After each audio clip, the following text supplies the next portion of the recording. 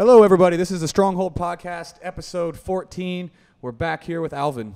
Hey guys, first podcast of 2020. So hey, I'm excited to be here. First podcast of 2020, dude. It's a new year, and you've got a lot of shit to talk. I know that already. You know, I think we made a mistake when we did the first podcast because we saved all the juicy shit for the second half of the podcast. Okay. You know, like when I look at all of the analytics for the video, when I first posted the video up, it was like the first half of the video we talked about just whatever shit we were talking about, right? I think we talked about SGBGJ Open and then just some random UFC, shit. agility. And then we started talking about all of this UFC gym drama in the second half. And you could literally see in the annotations, like once the second half of the video started, that's when everybody started listening. Oh shit, that's cool. Yeah, everybody fast forwarded. They didn't want to hear any of that bullshit in the beginning. Wow, nice. Yeah, let's talk about the juicy stuff right in the beginning this time, right? So I think we just get into the good stuff at the very beginning because, you know, I just saw that, I was just saying to you that McDojo Life now started sharing your issues with the UFC gym, and now it's going like viral again. And you started a GoFundMe page to try to help you get, because basically what's happening is the UFC gym is basically filing like a slap lawsuit against you. Like a libel? Is that how you pronounce it? Libel? Yeah, but it's a slap lawsuit, right? A slap lawsuit, for anybody that doesn't know, is a lawsuit where they basically just sue you for more money than you can afford to pay in the hopes of basically bullying you, intimidating you, making you deplete your resources to the point where you can't fight it anymore, and then you just... I think that's what... I think that's what they're doing, so... That's definitely what they're doing. Right, it's 100% what they're doing. It's a slap lawsuit. I mean, there's... So anyway, so give us the updates on what's going on, where are you at now, what are your thoughts going on with this, because I wanted to get you on here because... It's back circular again. You just started your GoFundMe page, and now you got a thread on Reddit that's pretty popular. McDojo Life. I'm telling you some other ones to do. So what's the status, man? So first things first, I'd like to thank everybody that donated. I just checked. We're up to 100 people donated and $4,300 raised. Nice, so that's incredible, man. That's awesome. Yeah, 100 backers, and a lot of them were from overseas and people I don't even know. So kindness from like utter strangers and people in the local scene as well. I don't want to say any names, but you can scroll down and you can see people who left their names, who left nice comments for me. I read them all. I check them all. So thank you so much. For the first, it's the first time this has ever happened to me. So I'm very touched by the power of community, not just local, but international as well. We have people from the US donating. And they don't even know me, and they're just trying to protect the community, man. So BJJ community. Yeah, the global martial arts community is the best community in the world. Yeah, I really stand by that, which is why you get so much positive feedback when you post shit like this. And it's why anywhere that I travel, the first place I always go to is a martial arts gym, because the people that train jiu-jitsu particularly, but martial arts in the general sense, the people that go and they do that in their spare time tend to be some of the coolest communities in the world. So if you're listening to this and you can help Alvin, please get a hold of him. If you can help post any of the information that you get, please do, because you know, this whole incident is just ridiculous, and I can't believe you're fighting this battle on your own. Because one of the things that I wanted to bring up is I found an old Facebook post today, and I screen grabbed it, because basically you're the one that's shouldering all of the weight of this, but you are not the first person to start this, and you weren't even the first person to bring it up and it get a lot of attention. I got a post here on BJJ Singapore community Facebook site. group. Yeah, Facebook group. This is from April 23rd. 2019. Okay, so April 23rd. And by the way, this post has tons of comments. It's got tons of likes. It's a lot of people seen this already. So this was in April 23rd. When did you post your video? 21st September. 21st September. So several months later. Several months, yeah. You just shared the thing that happened to sort of get viral. And then because of that, even though this was well known within the community, you're the one having to bear the brunt of all of this stuff. So we appreciate you taking the flag on this one and running home, you know. It's okay though. So I mean, I'm not entirely like without fault. Like those guys did things the right way. They privately messaged him, and I wouldn't have been so pissed off if like it was just out of the blue, like me calling him out. But the thing is, he has been warned like multiple times by multiple people. So he's still doing it, and he's still doing it now. I heard, still doing it now. I think he's wearing a blue belt. Yeah, well, to share, I mean, guys, this community that I'm sharing from you is locked. I can assure you that it's real. And even on this community, let me see if I can find the post again. Shit, balls, I lost it. But even on the Facebook group picture that I saw, the top comment was somebody saying that this guy, we're not going to say his name. You can find it easily. It's already on all over the social media. But this guy, people had been asking him to step down, to stop doing this, told him not to wear the belt that he's wearing, saying that he's not qualified. This is all going back to way before you said anything. Yeah. And then you're somehow stuck with the lawsuit because I made it public. Yeah, you made it public. Yeah, but hey, when so many people like messaged him privately and tried to resolve the issue, he said, yeah, I'm going to do it. Sorry, blah, blah, blah, blah. And he doesn't do it. After a couple of months, he keeps teaching. And I've seen videos of him teaching women and children. And he's teaching he's offering to teach people like jiu-jitsu and wrestling and things like this. And this is all like out there. You can find it. Even right now on his Instagram page, it isn't public. So if he didn't block you, you can find footage of him teaching women. And it's like teaching women how to shrimp and shit like this, you know. So I sent all of them to McDojo Life, and yeah, shout out to McDojo Life for reposting it. Yes, so shout out to you. And also anyone else that's got any of those videos, because he took down a lot of them. Yeah, a lot of them. Because I saw a lot when the story first went out from ones that I guess were still public, and then he went and deleted a lot of those. So guys, if you have access to any of those, if you're in any of the chats that are sealed or protected and you have access to those videos, please send them along, because there's a lot of really good ones, and by good I mean shit ones, that I can't find anymore. Did you watch the one where he was trying to do a knee bar, but he applied pressure the wrong way? I watched that one. So if you guys want to see what this dude's deal is, there's a really good Reddit post that you can get where you can still see a lot of these videos. So I'll pull it up on my phone really quick, and I'll link you guys the Reddit thing, and you can go through a whole list. There's like several hundred comments. This was like the first one you posted that went sort of viral on Reddit. Yeah. And a lot of people started commenting, and they started sharing pictures and videos of him training. And I mean, it's just a disaster. That's just the tip of the iceberg, though. He's deleted a lot of it, but we managed to save a couple. I think I have a handful, but a lot of it is gone. But should have saved everything. But you don't know, right? You never know how these things are going to go. I don't want to have these kind of like shitty techniques in my phone. yeah, exactly. You don't want to poison your phone with those techniques. Yeah. Well, I mean, the whole thing is just crazy, man, because the thing that annoys me the most about this, because, okay, let's break this down for anybody that's new that's listening to this. Basically, the long story short, in a nutshell, is that Alvin called this guy out publicly on social media, basically, and said that his skills are not good enough, that he's wearing a brown belt. And I should say that with that brown belt, there's a lot of controversy. But the issue, ultimately, I think, in terms of the legal process here, is that, one, this guy's skills are not up to snuff, and two, but he did get certified by someone who he paid for the belt to. Right. So this is where it gets difficult. Right? Because if the question is he qualified in the strictest terms, the answer is yes.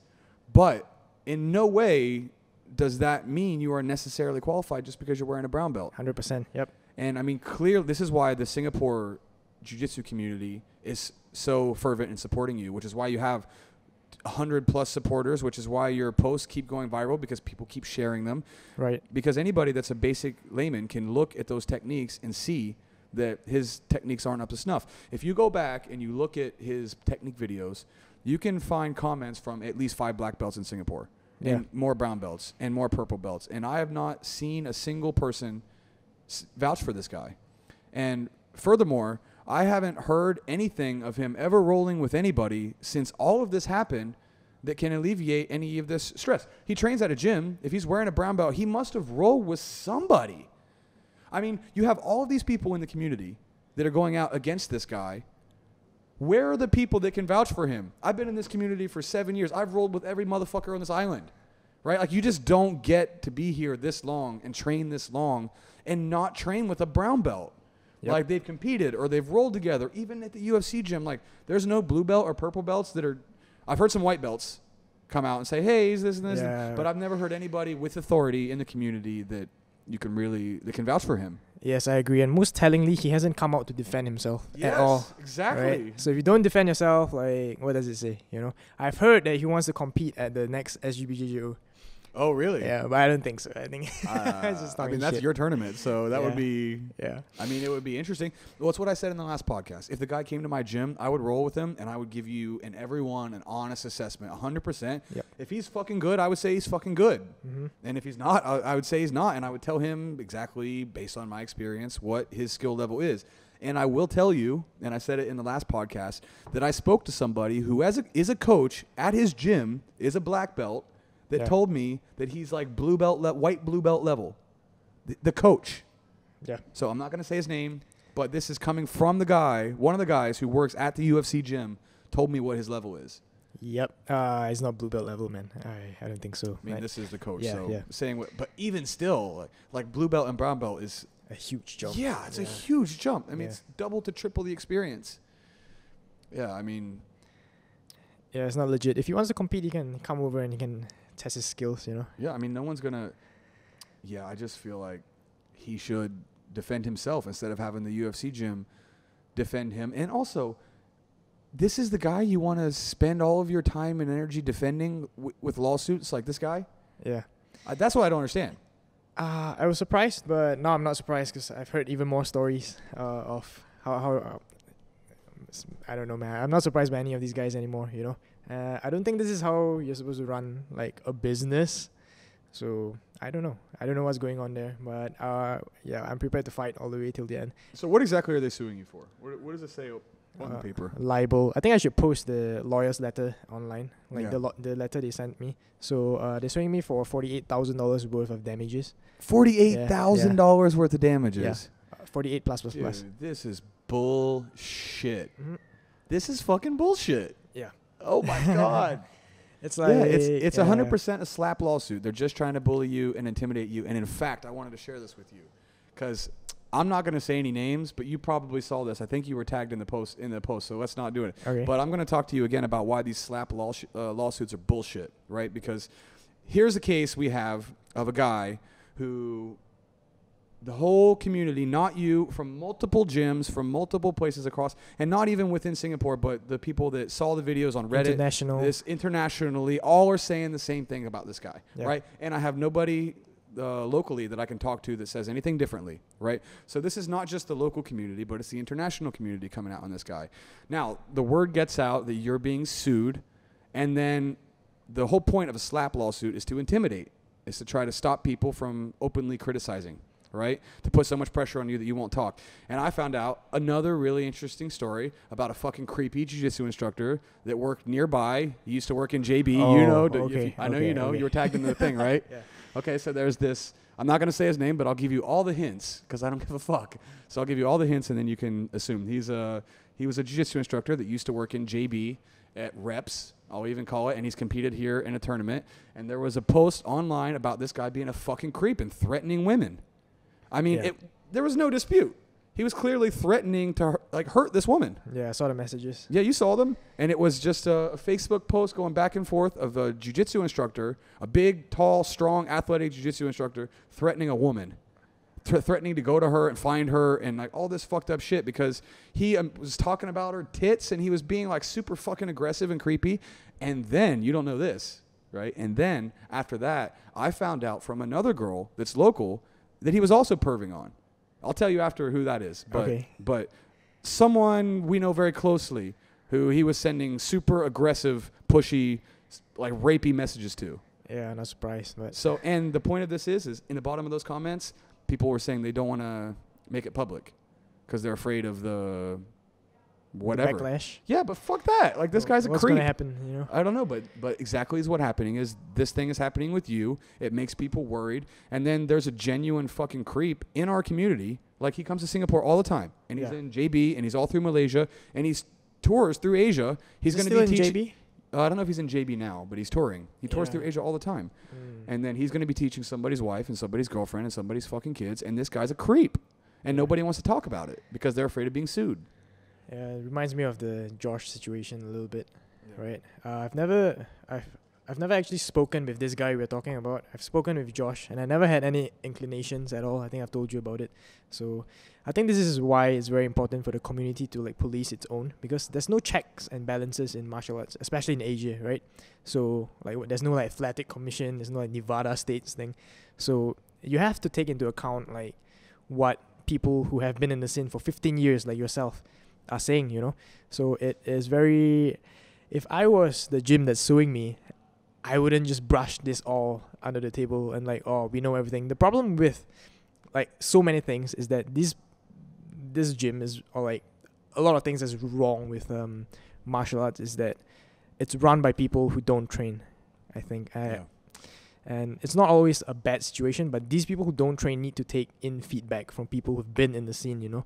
So that's my take on this. But yeah, that's quite a ridiculous situation, huh? Yeah, it makes things difficult for you dealing with a lawsuit because, I mean, who's going to look at your lawsuit? It's going to be somebody who doesn't know what they're looking at. It's going to be somebody who doesn't understand the nuance. And this is why it's really important that the community pushes hard back against this, because the lawyer that the UFC gym is hiring to do this lawsuit against you, and the courtroom that's going to hear it are not going to understand the nuances of what constitutes a brown belt, because what constitutes a brown belt anyway is very abstract, and it's sort of hard to say what's a brown belt. Well, to a lot of people it's something different, and as the educated community looks at that, you can see just based on your experience that the body's not moving the right way. The reactions aren't there, even when he's drilling. And some people are like, oh, well, but when he's moving, you don't know what kind of training they're doing. No, you can tell. Yeah. You can just tell when you look at it.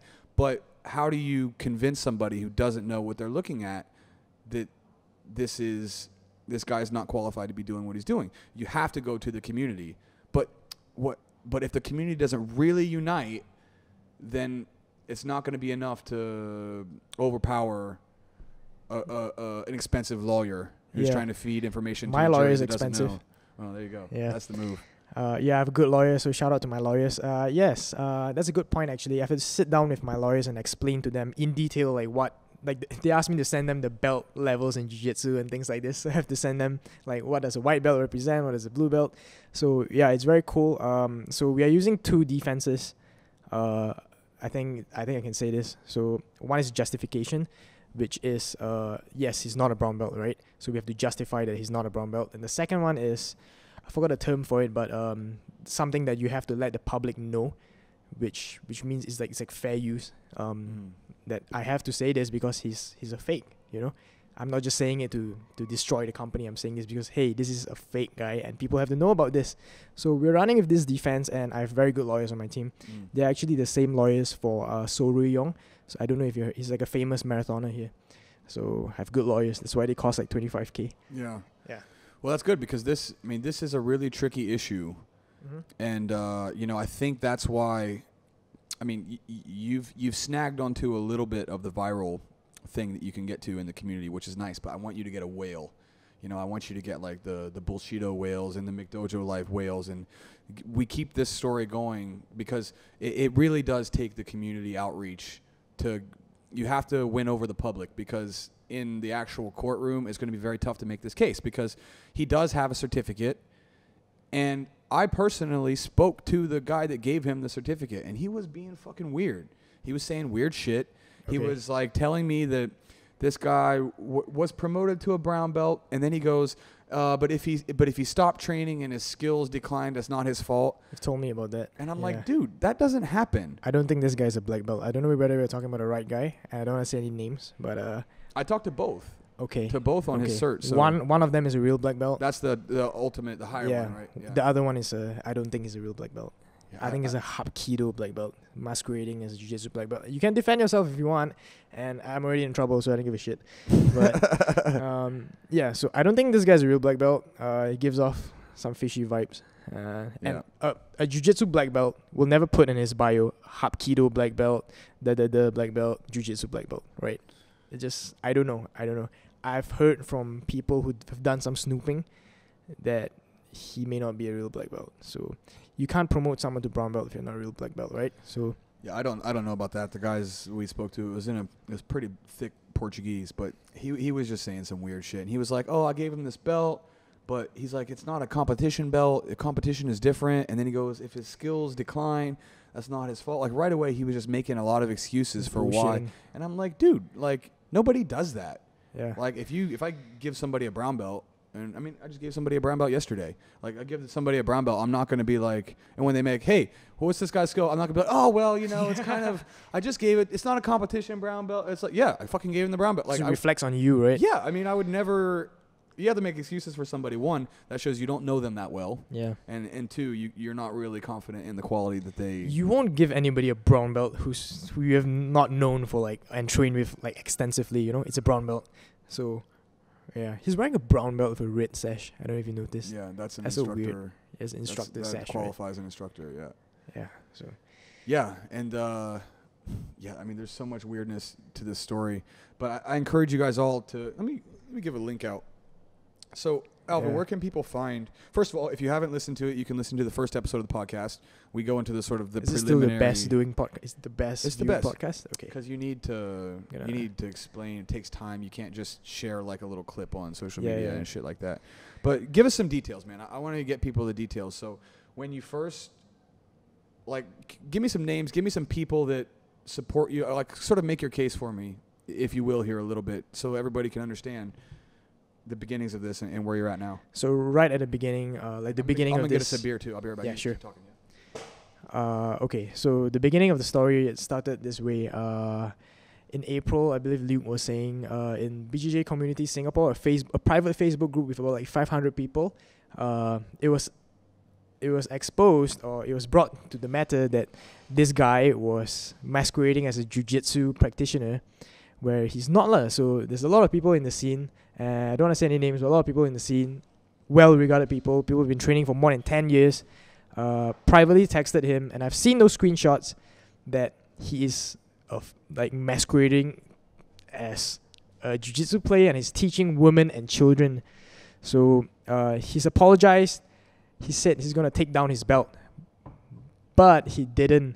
And when in September I woke up one morning. So wait, he apologized. Why did he apologize? He apologized. So I can show you the screenshots, man. I think I've sent them to McDojo Live. I think they reposted it. Have him apologizing for it? Yeah. Yeah. Okay. He's like, it's sorry, on the link man. that you shared earlier. I think so. Otherwise, I could show it to you later. Yeah, he was like, sorry. Yeah. So what else did he say? Keep on going. I'm just gonna find this. Link so I can give everybody the Reddit post. So he's apologized to the people that texted him, and he never outright said he was a fraud. But why would you apologize for wearing a belt if you're not like that belt, right? So. And then there's the videos of him, the pictures of him wearing on a white belt. Yeah, for sure that he's not. Yeah, he was wearing a white belt at the same time as he was wearing a brown belt. He was wearing a white belt because an instructor was there. So, yeah. And then later on, he appeared in the brown belt. And then also that instructor is the one that I spoke to. Oh, okay. So I spoke to the guy who... Well-regarded guy. Yeah, who told him not to wear that fucking belt. So... Yeah. So these guys just bullshitting. And if you're not bullshitting, if you have anything to say, you would stand out and defend yourself. You know, my social media accounts are public. You know where I stay. You can find me in the gym anyway. You can find me here right now. And he's not standing up for himself. So yeah, I mean, I've literally not heard a peep. Yeah. And you know what's funny too is another thing that I fear is going to be lost on the sort of the lawsuit is that he wasn't actually hired as a jiu-jitsu instructor. He was hired as a Muay Thai That's what coach. I've heard. But that's also laughable. Yeah, but I mean, still. you can see also, if you want to go even further into the story, there's videos of him holding pads for people. Mm-hmm. And Major and I discussed this on the podcast with I've heard that with podcast. Major. And he was talking about, like, the guy's getting flack because the brown belt. The good thing about jiu-jitsu, right, is that the jiu-jitsus are, the belts are a really powerful symbol. Mm-hmm. And when you see people wearing the symbol, it's a bit like wearing your degree on your waist. Yes, that's a good analogy. Right? Yeah. It's like, so that's a visual, powerful symbol of your competency in the associated skills, right? And in Muay Thai, you can kind of cheat. Yes. Because there's no belts, which is, you see a lot of this. I would argue that the Muay Thai people and the boxer people, those are the ones where it's very hard to judge the quality. Because there's no ranks associated with it. You can just do whatever, and then you can get like level 1 or level 2 from Evolve for like 6-8 months of training, and then all of a sudden you're a Muay Thai coach, right? You can just run a certification program from anybody, like pet holding certificate, boom. Yeah, I mean, Major was saying you can just go to Thailand and take a crew course, and then all of a sudden you can call yourself fucking crew, whatever, right? Crew, white person name or whatever the fuck, you know? You can just call yourself a crew. And that also... Major made a point of saying that, like, this guy should not be a fucking Muay Thai coach. So it's the whole package. And this is a guy that his body moves like a fraud. Like, you could just see it. When he's holding the pads, when he's rolling, it's like that body does not move like a skilled martial artist. 100%. Anybody who puts master in front of his name is a fraud. Like 99% of the time. Yeah. Here's all the people that don't train out there. So if anybody puts master in front of their name, 99% of the time they're lying. Right? They're not a master of anything. Yeah. Yeah. I don't even tell my students to call me professor, because it sounds creepy and I fucking hate it. Is it? I get culty vibes from it, honestly. Mm. And like, I just want to shut that shit down. Don't call me professor. Don't call me master. Just call me by my fucking name. So people who want to be called that, yeah, there's something a little pathological there. And someone who puts a fucking Facebook post of themselves holding fake knives and shit like that, I'm just gonna make fun of you, dude. I'm sorry, man, but that's fucking stupid. Go to. Okay, so I got the Reddit, guys. Please go to the Reddit. If you go to RBJJ, the name of the title of the article is UFC Gym Singapore hires fake brown belt, then threatens to sue the guy that revealed it. You can find that. It's 2 months ago on RBJJ. It's got like 650. There's a new one now. There's a new one now. There's a new one. Like, I think it's UFC Singapore. They really are suing or something like that. So I've been commenting on that one for a little bit. Guys, please go to the subreddit and look through the comments.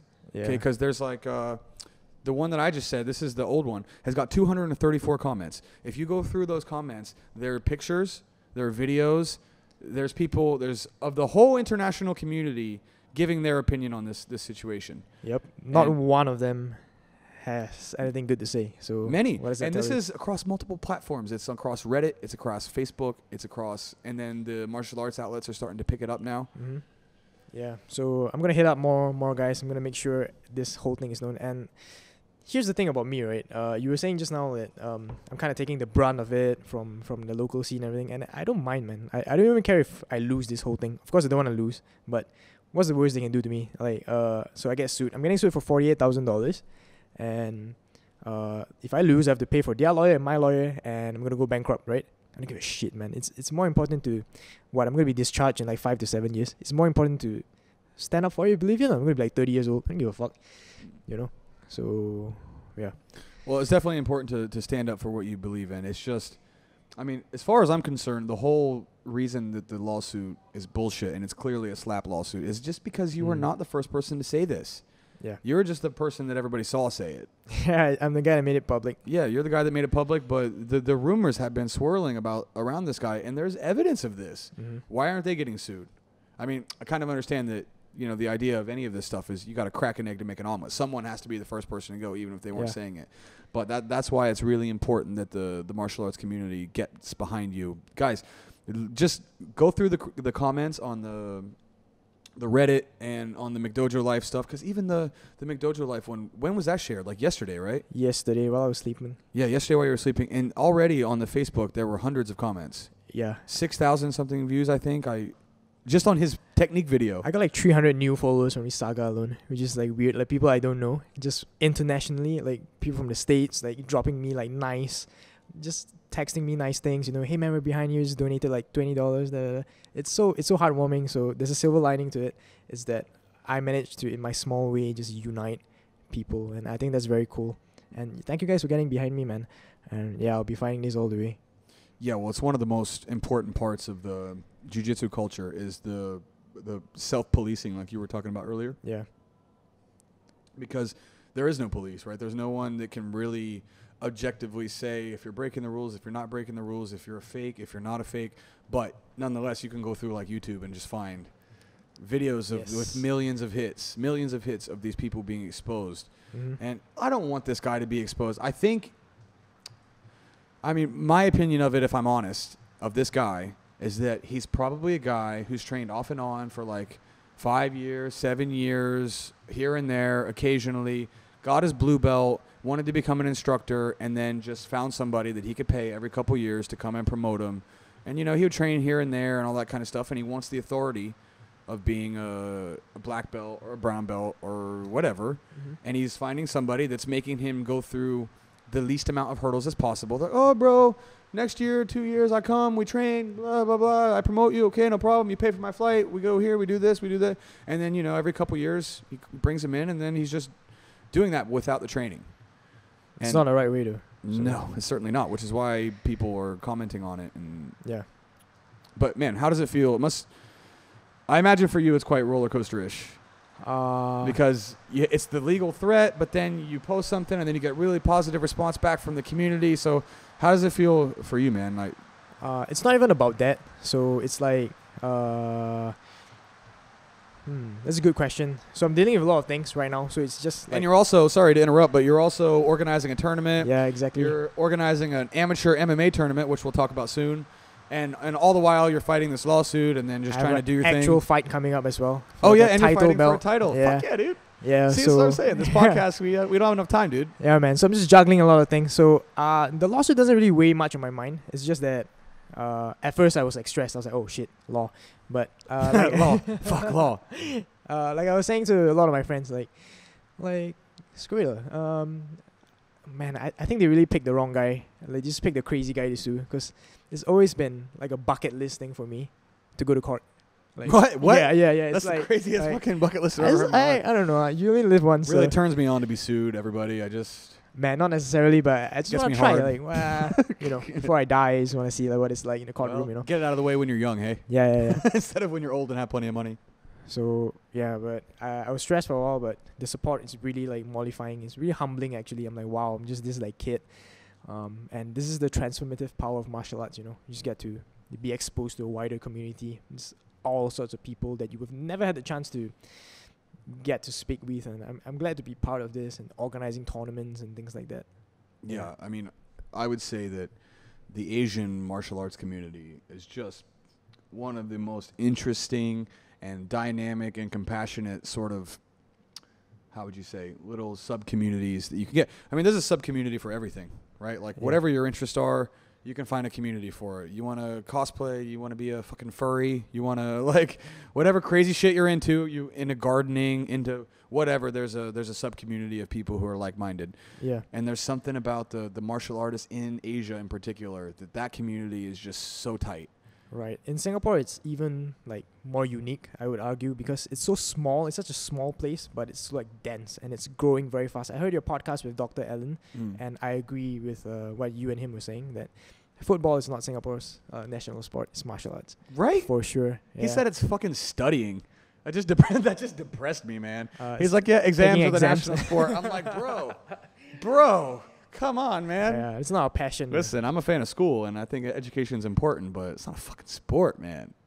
Yeah, and I think we are still like in its infancy. We're gonna get even bigger. The next 10 years will be unrecognizable.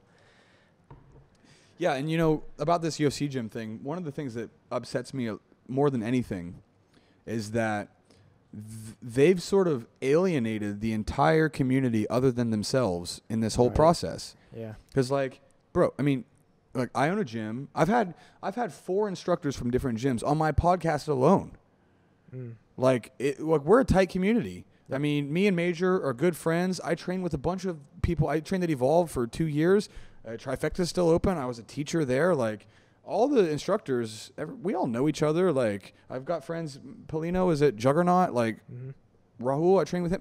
We're all training together. We're all living in this community tightly. My hair is on the podcast. All the Impact guys, the Juggernaut, the Highlight Reel, Trifecta. Yeah, shout out to all those guys. All those fucking people, right? Yep. And we're all, like, kind of in this together, and we all support you and what you're doing. And I saw Bruno Amarim shared your shit. He's from Gracie Baja. Of course, me and Major and Leke from Highlight Reel, Impact.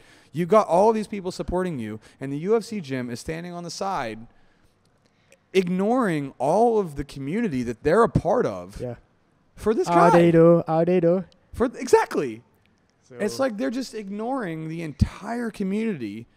I mean, bro, you got 100 donations in Singapore, $4,000 over a fucking lawsuit that nobody knows about in Singapore on a subject that does not transcend the zeitgeist, right? I mean, this is such a niche issue.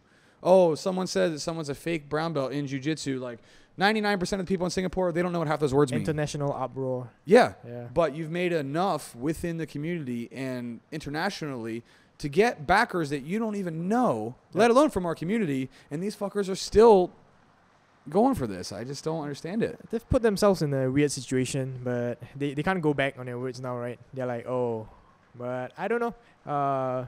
It's war now, so I don't know, man. The whole thing, this is what bums me out, is that the community is such a unique and spectacular aspect of the martial arts culture. yeah. And then to have this gym on the side that's sort of doing its own thing and then suing people within the community for criticism I mean, that's the whole nature of this art is criticism.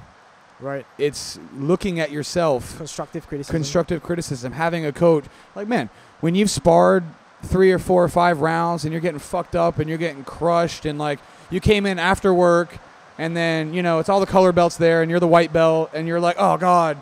And you worked for 8 hours and then you're going to come in and you're going to get choked and strangled and armbarred for, like, an hour and a half. And then after all that's done, you got to go home and then deal with the wife or the kids or the studying or whatever the fuck. Like, that's what makes this community so special, is that these people seek discomfort in the time in their life when they could seek comfort. And it bonds us in this really interesting and unique way, which is why the jiu-jitsu community is so tight. And then to go against that because you feel criticized. Like, it's the nature of what we do. Oh, someone criticizes one of your instructors, so you sue them for $50,000 in damages? Because you don't like what that person said. Yeah. Bro, if somebody criticized me, like, we got an issue with somebody over private lessons. Some woman took private lessons with us and got injured, and then she wanted to refund her private lessons. And she booked it with her husband. And I was like, okay, I'll refund yours, but your husband has to continue to train because it's non-refundable. Once you pay and you sign up, you got to pay, or you got to continue to do it. And, you know, we got a fucking 1-star review and shit online for that. It doesn't feel good. I'm not going to sue her because she gave me a 1-star review.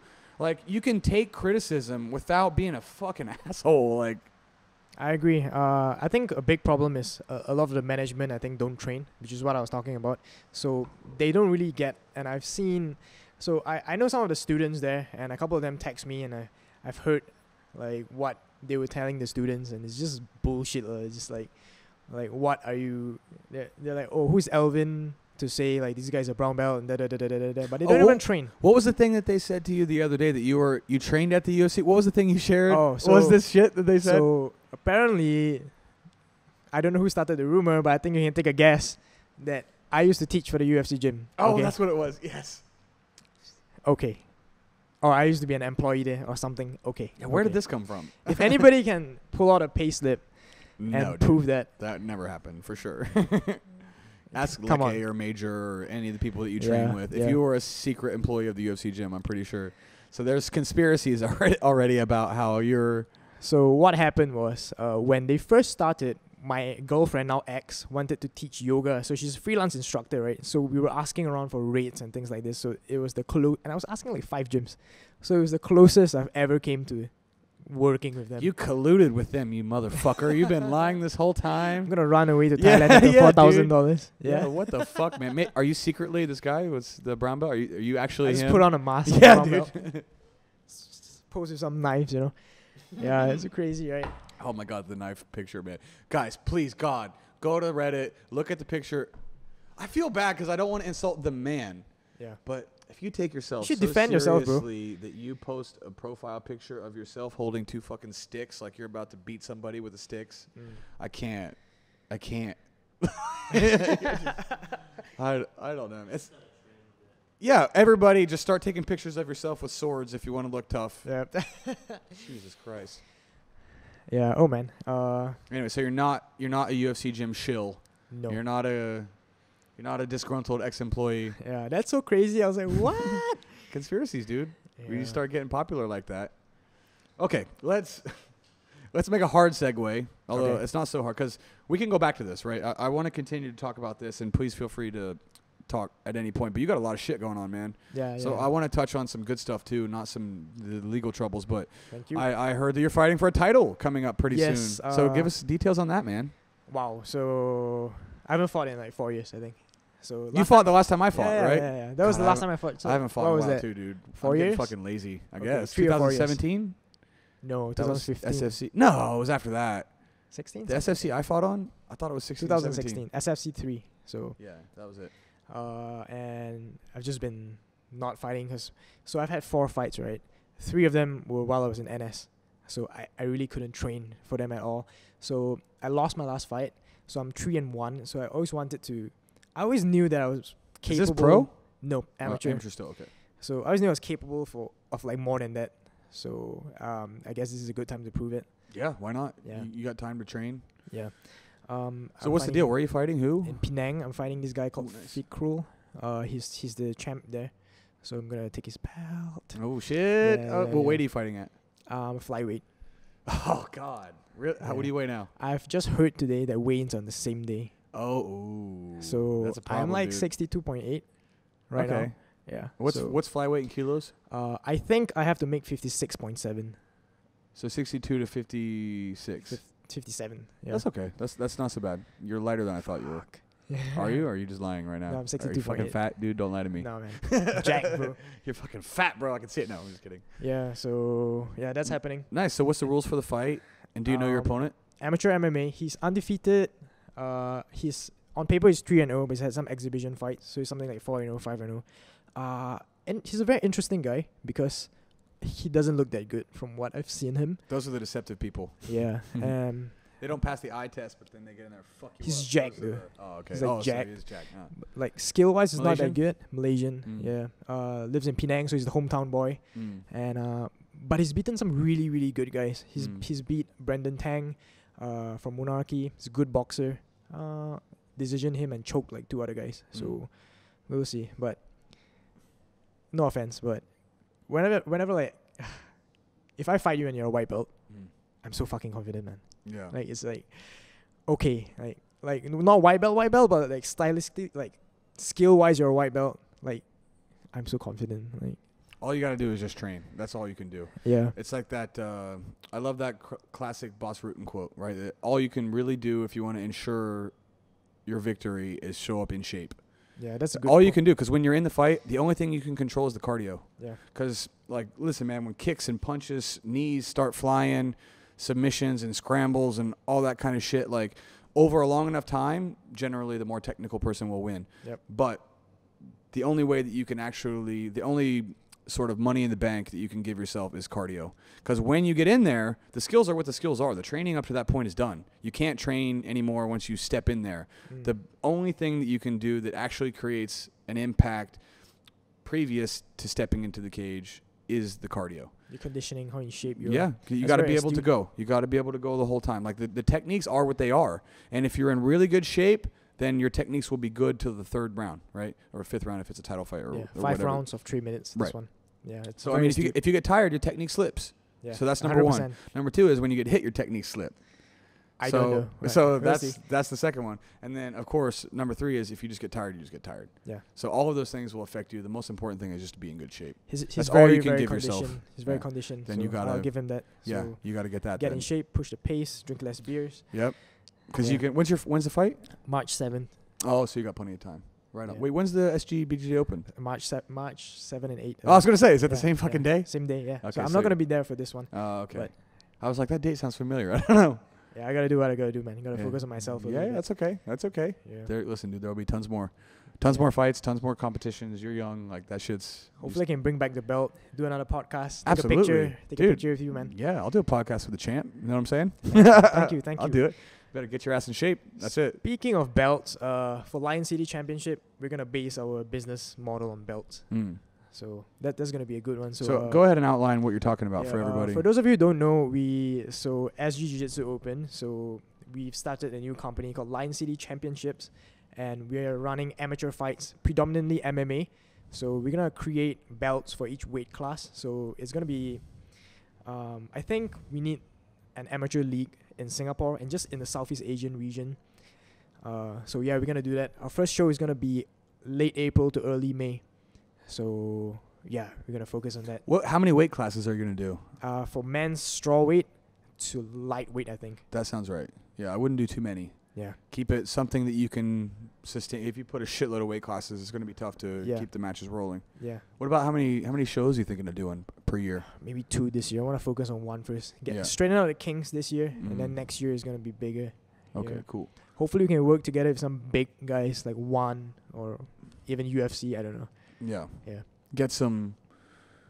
Yeah, getting the first one out of the way is going to Yeah, be, because yeah. then that'll set the format, and then you'll kind of get an idea. You know, you'd organize a jiu-jitsu tournament already. You know that getting that first one out is the First 2 out, I would say. Yeah. Straighten out the kinks. yeah. Get some right people. That's cool, man. I think that it's really important to have a good amateur league in Singapore. Thank and you. You're going to do some payment as well. Is that the Yeah, for sure. You're going to pay the fighters For sure. I mean, listen, dude. If you're an amateur and you're getting paid, that's all you can ask for, really. Yeah, I think 'cause- Mima kind of like ruined everybody's expectations because they're paying like good money. Yeah. I think it was like $2,000 or something. But like they that. also did some shit stuff that didn't make any sense. That's true. I think what I bring to the table is that there's a lot of organizations around that are run by people who are not like really in the scene, you know. Like I was listening to the Dr. Allen podcast, and that guy that died, remember? Yeah. AFC was doing the event. They're defunct now, so I think Yeah. they talked about them. It was so ridiculous. They shouldn't have done that. Stephen Lim versus the Indian deceased bodybuilder, right? Yeah. Yeah, that's a shame. Yeah. And we were saying on the podcast. So again, for the listeners who don't know, I'll just give a little brief recap to give the story some context. What is it? Stephen Lim's he's like a YouTube guy, right? He's like an infamous kind of guy in Singapore, Like YouTuber. a sort of pseudo celebrity in Yeah, Singapore. pseudo celebrity is a Yeah. good name. And he had it would be kind of similar, not to the same level, but it's like the KSI Logan Paul type fight, right? Yes. It was like two kind of pseudo celebrities doing a boxing match, YouTube personalities or whatever, and they were just gonna have a fight, and kind of got a little famous or whatever. Well, unfortunately, one of the guys was an Indian bodybuilder type He dude. stepped in last minute, like in 24 hours. Yeah, he stepped in last minute, 24 hours. Like he did not have the cardio. Me and Alan talked about it on the podcast. The guy died from fatigue. Yeah. He died from fatigue. He didn't get hit with anything that was so hard to. I mean, I don't even think he didn't even get knocked out cold. No, I watched the fight, man. Yeah, you were there? I wasn't Or there, you but I watched watched online? the fight. Yeah, I mean, I watched it too, but he just fatigued. He gassed out. And by the way, neither one of them were in great shape. Yeah. I mean, this Indian guy is unfortunately the person who died, and that was in Singapore, right? Yes. in Listen, Singapore. man, if you die in a fight in Singapore, that's Terrible. a big story. Like, it's so rare to have like sort of accidental deaths like that, and to have it fighting, and it's these two kind of local celebrity dudes, and then they just weren't in shape. And this guy, was it 2 rounds? Like, he fought for 5 minutes or something. Yes, something like that. I mean, it I wasn't think that it was long. like- a round or two. I think it was Yeah. a round actually. Yeah, it was like it was something like 3 to 5 minutes only, Mm. and the pressure of the fight was just so much that this guy died after the fight. Yeah, there's And- something about fighting that makes people think they can do it. Not just fight, but like manage fighters or like open gyms. So I don't know. I may be a hiking bastard for saying this, but at that time I was like, man, like this is unfortunate, but I hope that this won't happen again. Like somebody could take like lessons from this and not just fight. Would you agree that fighting is an extreme sport? It's like climbing a mountain. It's the most extreme Right? sport. So if I wouldn't climb like Everest with a day of training, what makes you think that you can fight with a day of training? It's just ridiculous.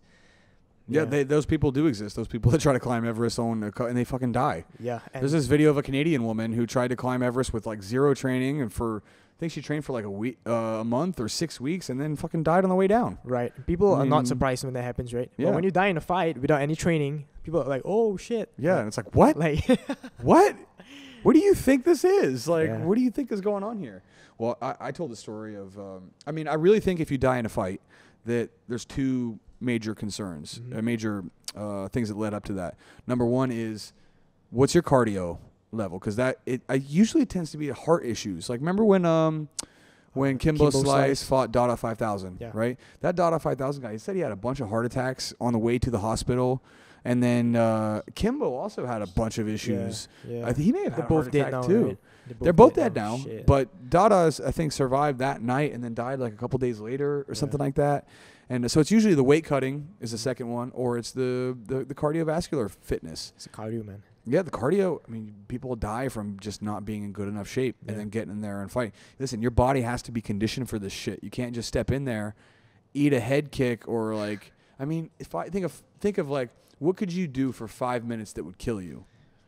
There's not many things, right? Fighting is one of them. Yes. If you're out of shape and somebody beats the shit out of you, because it's not just the cardio but it's the stress that you get from the threat of The violence. adrenaline. Yeah. Yeah. You ever like I was doing this today. I was sparring with a few of my students, and today the game for sparring was I'm gonna pressure you nonstop, and you have to like try to stick and move, and counter strike and all that shit. You ever done that? You ever spar with somebody who puts nonstop pressure on I you? hate that. Bro, it makes your cardio just go down. Don't tell my opponent that. Oh my God. Well, that's the whole game of fighting, right? It's bullying somebody. And if you let them, in a fight, you can throw a hard one back and you get their respect and then they'll back off you and shit. But in sparring, sometimes it's quite different. And man, if somebody's in your face and they don't take a step back and you're trying to push them and poke them and jab them and kick them, but they never step back, the cardio is one thing, but it just, boom, drops your cardio like 30 to 40%. Yeah. Just the stress of having somebody in your face and you're like, fuck you, and they won't back off at all, and they're just always on you. It's a very good game. Even professional fighters wilt. Like when you fight the Diaz brothers, they just wilt. That's the perfect example. Keep coming, dang, 50% shots. Yeah. Colby. Yeah, Colby breaks people like that. Like just volume stays in your face, never takes a step back. That's the shit that will kill you. Like that's the also shit just the adrenaline. If you've never been in a fight before, and it's different. Like street fighting, or like fighting in your schools or whatever, and fighting in front of like a stadium full of people, like yelling your name, and like just the entire stress of the event is different. Yeah, so you're gonna be feeling that pretty soon. Man, I'm feeling rather underwhelmed for this fight, to be honest. Give it time, man. I'm telling you, the week before and then the few days prior, you'll feel it. Yeah. It actually does get like that. Like the more you fight, the less. First of all, the less stressed you get. That's pretty obvious. That's with anything, right? Gradual exposure to anything will, over time, lead you to be slightly desensitized to whatever the activity is. Yeah. Which is good, because that's the whole point of being a seasoned fighter. You don't want to be too like underwhelmed. Yes, but it always comes before the fight. The actual. I remember for my first amateur fight and my first pro fight, I was just stressed out the whole time. And then after I did the second and the third one, the point where of maximum stress hit later and later and later, and to a lesser degree, but you'll get there. It'll still come. I promise you, man. It'll still come. It's just worth noting because I was like this. I was like you all the time. Like even for jiu-jitsu, I would get like super amped. I was like, oh shit, it's time to go. Right? I don't know. I'm still coming to win a belt. Yeah, you still got a few months though. The stress is important too. Yeah. It's not only negative. It serves a purpose, right? It keeps you honest. Yeah. Makes you sharp. Get your shit together and stop the booze or the whatever the fuck it is that's stopping you from training. Everybody's got their vice, right? And the threat of someone kicking your ass will get your shit together pretty quickly. What I think it is I think just like dealing with this lawsuit and running like businesses has given me like a new experience with stress. I think like pressure makes diamonds. So I'm dealing with pressure a lot better now. I think a lot of people, if they're new to it, wouldn't be able to take it.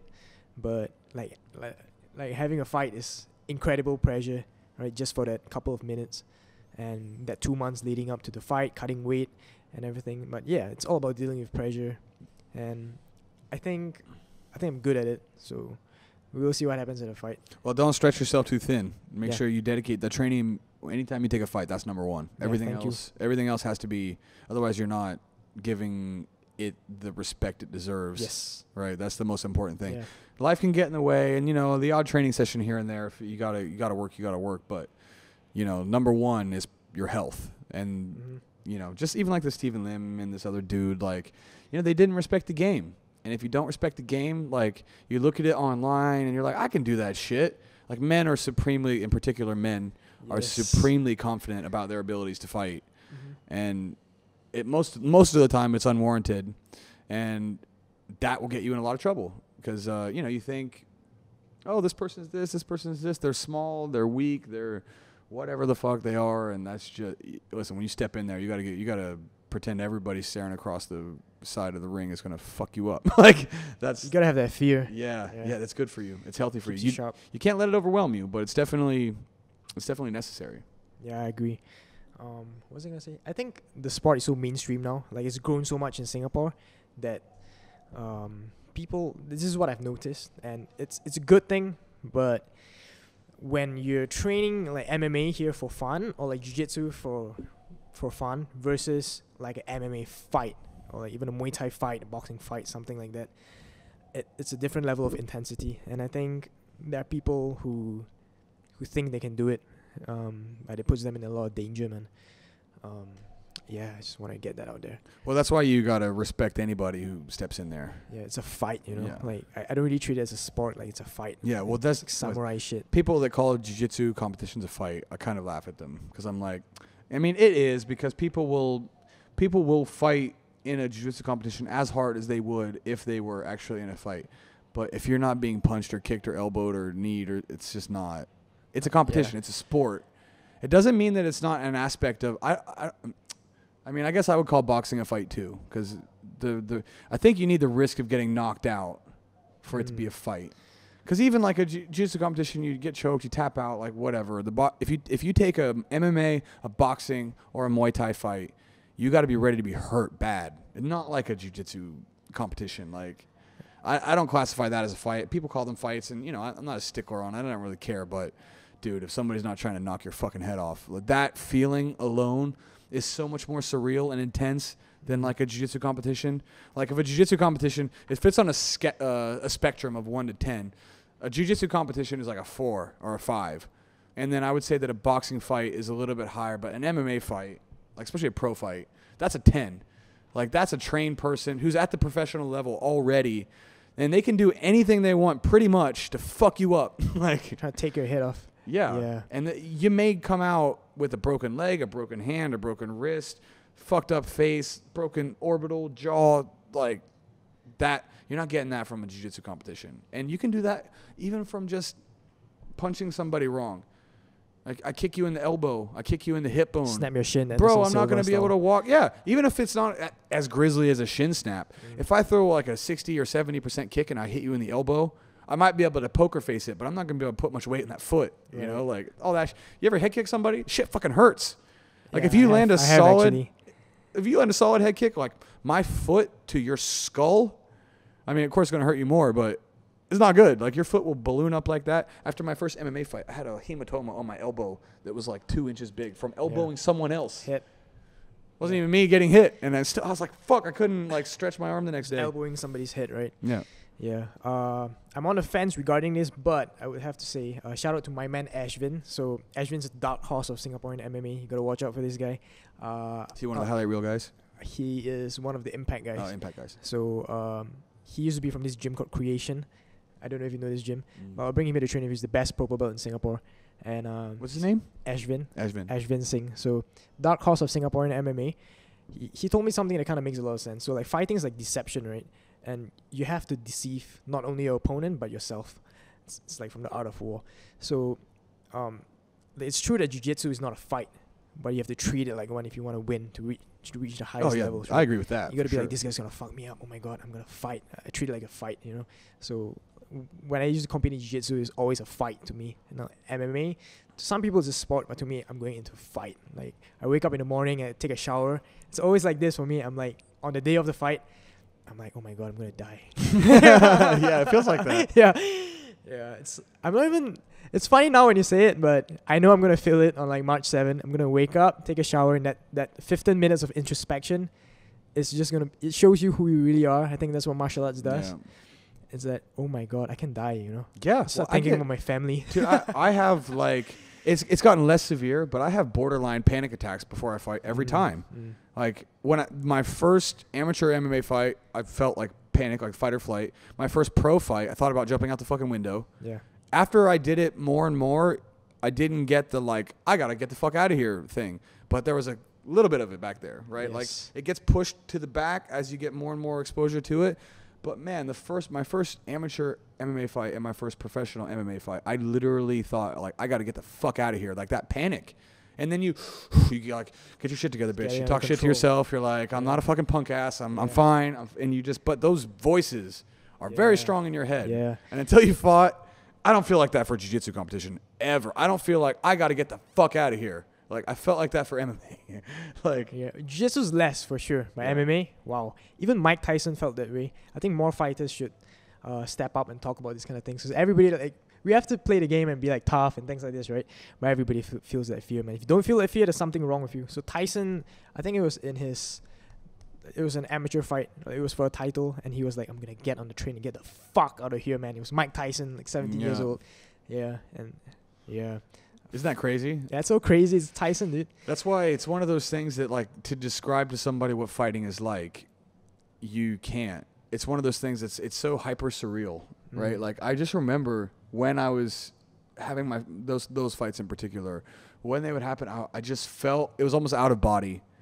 Like you get the tightness in the chest, you get the fear, the anxiety, and then, you know, the sort of bravery or courage or stubbornness or whatever your motivating thing is that's actually makes you stay. And they're in battle constantly, right? The fear and the anxiety of losing, and then the not wanting to be a bitch and the courageousness of actually stepping in there. Voice. Yeah, I mean, you have the bitch voice, and then you have the charismatic voice, right? Yeah. You have the bitch voice, and then you have the hero voice. Yeah, the hero voice, and they're just at constant odds, and you're like, it's quite hard to differentiate the two, because you have elements of both inside you. You have the bitch and you have the hero, and you have to reconcile the difference when you're about to fight, you know? 100%. That's why martial arts... You got a new one there, by the way. I don't know if you want it or not, but... Thanks. I'll never say no to beer.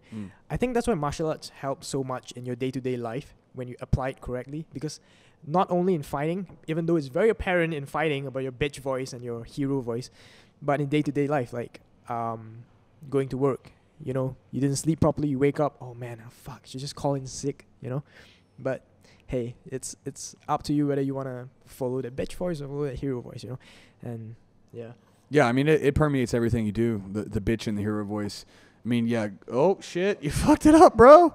I'll wipe it up. Oh my God.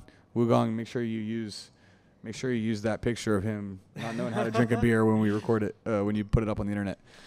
Yeah, man, but I have that, like, even, I mean, martial arts for sure, but getting any positive thing you want to do in your life. You want to go to school. You want to hit the gym. You want to eat right. You want to, like, you know, you're arguing with your girlfriend or your wife, and you want to say something to apologize, but you're like, fuck her, she did this and this, whatever, right? Like, these narratives go through your head and they permeate every aspect of your life.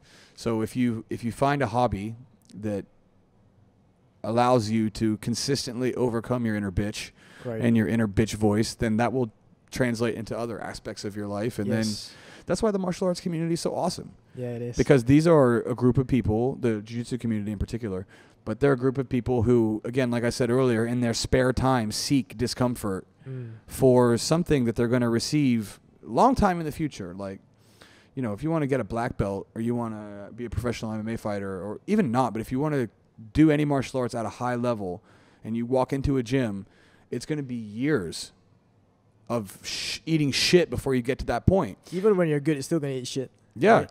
And even when you're good, like, I mean, let's say you train for 6 or 8 years. Yeah. That's still on a long enough time frame. Not enough. You can be good, but there are people way better still. Yeah. Like, and to improve, you got to seek out discomfort. So when I brought Robert Deagle in, he's one of John Danaher's guys. He's coming in for a seminar next week, I think. He'll hook me, like, I think 6 times in like 5 minutes. Yeah. Every 30, 45 seconds. Yeah, it's unstoppable, man. I'm like, and I do leg locks. Like, I defend leg locks decently well, and it's just unstoppable. So even when you're good, to continually improve, you have to seek out the discomfort and humble yourself, you know. And even the best guys do it. So, yeah. I think that's generally true of life. You know, but I don't know. It's quite different. So we did this seminar. I guess we'll just talk about this a little bit of the seminar over the weekend.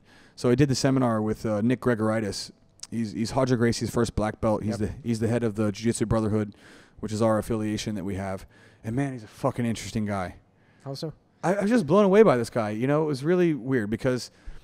So I got my black belt over the weekend just for the. Congratulations! Thank you, man. I appreciate it. Been a long road. Yeah. I think I said in the post it was like 15 years. I mean, I'm 31 now. I started jiu-jitsu when I was 16. So yeah, about. How crazy is it to look back? Yeah, well, I said this when I got the belt, right? It's weird because when you first start as a white belt, I mean, the concept of being a black belt was so foreign to me that my instructor was at that time a blue belt, but like 6 months later he got his purple belt. So I'm seeing a high level blue belt / purple belt fuck everyone up. Yeah. And I mean, that's not even close to a black belt. So like when I started, the idea of getting a black belt was so insane. There wasn't even anybody in my state with a black belt. My state is like the size of Iran. It's the fucking size of a country. Right? And then there wasn't a single person in my state with a black belt when I started. Wow. And even the purple belts, you're like, holy shit, what is this sorcery? So then the idea of a black belt to me was just completely insane. But nonetheless, you think about it, right? You're like, you imagine where you'll be, what you'll be doing, if you stick to it, what you're going to do when you get to that point. And for me, it was a bit difficult because I had to find a new instructor 14 years in, right? I used to be GF team here. And then they had a falling out with the old Trifecta Yeah, gym. happens, man. And then I got caught in all of that. And then basically I got told I couldn't be a part of GF team anymore. So 4-stripe brown belt, and then not being able to be part of the team that. There's a Ronin. Yeah. Some wandering samurai. Yeah. And then I was sort of bitter, right? Mhm. So I was bittersweet about the whole, about Nick coming here. And I kind of felt like a bit Mick Dojo-y, you know, because I didn't really know the guy. I've been training for so long, but I got basically kicked out of my team 14 years in, 4-stripe brown belt, but it's my job and I need to get the black belt to continue to pursue my career and all these kinds of things. So I was really conflicted on the whole process. And I also have kind of a shitty view about a lot of the black belts that I've been around. You know, that's why I made a joke earlier. I'm like, oh yeah, you know, I just got my black belt, so now I'm ready to start wearing all black gear and starting a cult, and I'm going to, you know, start asking people for shit. Like, I kind of joke about it, but I've seen black belts not behave in ways that I like a lot. It's like this whole Taiwan thing, right? But is it Taiwan? The person who's texting this girl in Taiwan and things like this, like that, right? Yeah, the guy we were talking about. I think earlier. there's good and bad in everybody, and I just try to find a good in people. And a lot of times I've seen in martial arts is that there's some people who get so invested in the martial arts that they lose a bit of themselves along the way, and so you can be a black belt, you can be like pro MMA fighter, super good, undefeated, but I think like true victory for me is just to be the best person that you can, along with those external achievements. So yeah, that's my whole deal. Yeah, it's just, you know, I've just seen a lot of negative behaviors that I kind of associate with a black belt. And it's not because of the belt. It is because people are flawed. But, you know, there's this mentoree thing that happens with martial arts. And it's very sacred. And I think it's important. But it's an aspect of the martial arts that I never really felt. Like, you know, when I started, my coach was a purple belt. And then when I moved, I kind of stopped training when I was in college. And then I started again when I got back to Singapore, and then I was at Evolve, and I didn't really feel a connection with the instructors in that way. Like, it was detached, right? Like, the Evolve coaches were my coaches, but I didn't know them. I wasn't friends with them. Maybe that's why you're teaching now, man. That's your journey. So maybe you could give to somebody like what you never got yourself, you know? Yeah, so that's a lot of white belts, blue belts training here with you. 5 years from now, maybe you're gonna give them one like a black belt, you know? So you're full-time teaching now, right? Yeah. So it's gonna be cool to really make the journey a whole circle, be able to give that to somebody like what you've always wanted but couldn't get, you know? Yeah. Just be that mentor now to somebody. Yeah, that's why I think it's important, right? Because with anything in life, anything that you learn, even your family, right? You grow up with your family. You want to keep the positive things that your family did and give those to your kids. But then the negative shit that you didn't like, you want to weed that out. Yeah, that's what makes the difference between a hero and a villain. Yeah. Right? Yeah. And the whole thing was quite interesting to me, right? Because, I mean, for so long I was with the GF team guys, and, I mean, I lived with, these are like 5 Brazilians, right? They were all black belts. I was like the youngest pretty much of the group, and I was also the brown belt.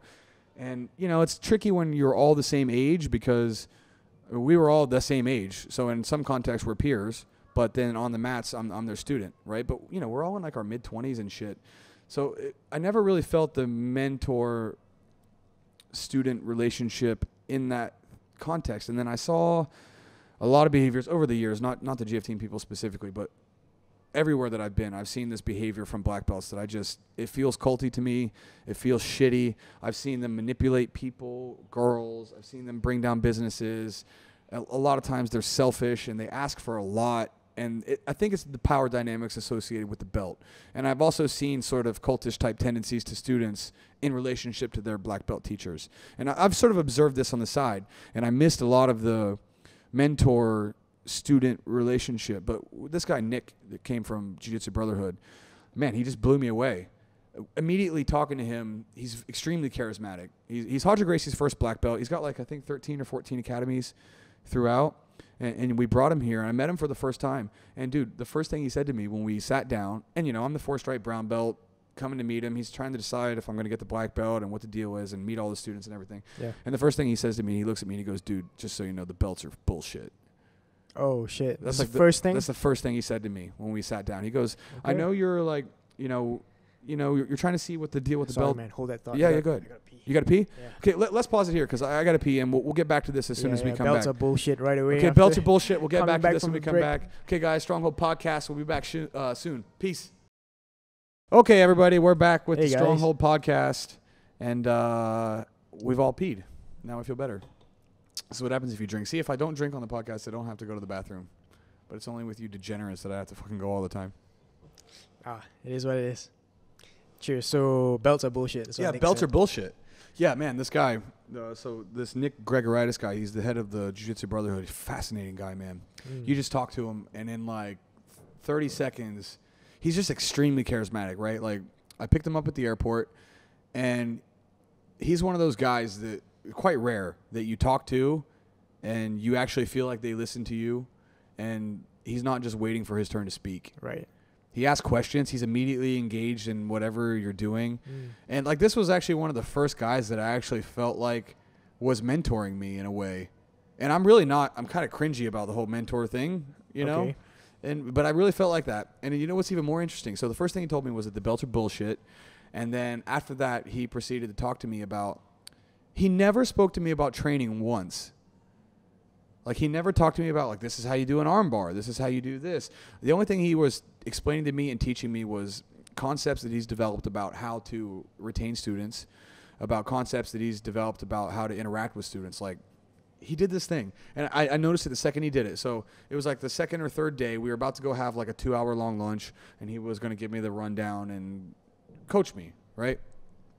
He comes up to me, he grabs my hand, he goes, Luke, it's nice to see you. He shakes my hand like that. He puts his hand on my shoulder and he squeezes my arm. Like, he's looking directly at me. He gives me a fucking squeeze, right?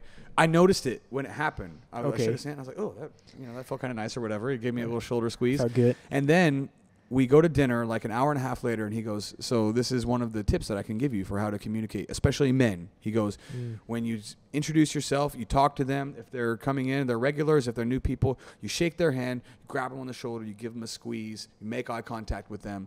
And he's like, and right away, you'll get their attention. And I was like, this is fucking crazy. He did that to me like an hour ago. I registered that he did it in my brain that he didn't even know. And then he's like, this is a really useful strategy to get people's attention right off the bat. Something simple, like make eye contact, shake the person's hand, and then physical, some sort of physical contact. I should meet the guy. Yeah, really interesting. And then he went on and on. He goes, the belts are bullshit. He's like, let me give you an example. He goes, you're a 4-stripe brown belt, right? And I was like, yeah. He's like, you've been a brown belt since 2015, 16, whatever year it was. And I was like, yeah.